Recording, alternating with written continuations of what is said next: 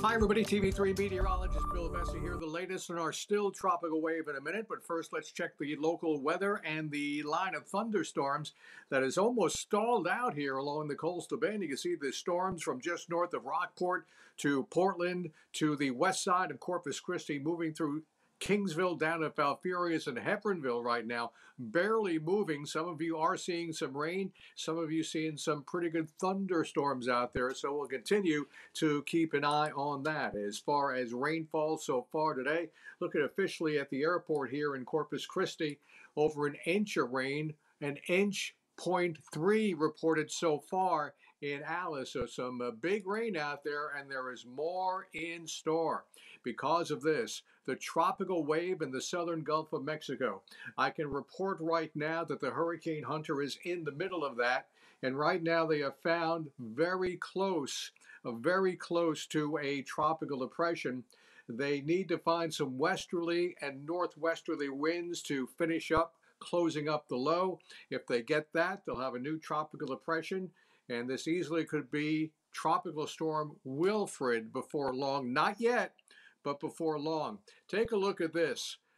The cool front we've been talking about the past couple of days, will it come in for the save? Look how it's blocking those spaghetti models. But when the cool front dissipates, look at that. What a mess of spaghetti. You can tell the confidence in this track so far is low. But what is not low is the potential for rainfall. 7 to 14 inches possible between Highway 77 and the coast, and much more, up to 22 inches offshore. This could be the biggest story of all out of this tropical wave. We need to keep a close eye on the rainfall potential over the next several days. So, wrapping things up, the cool front will keep this wave south through the weekend. After that, it could go northeast. It could drift into Mexico. And more than anything, be prepared for the possibility of a lot of rain. KIIITV.com/weather. Click on Hurricane Central.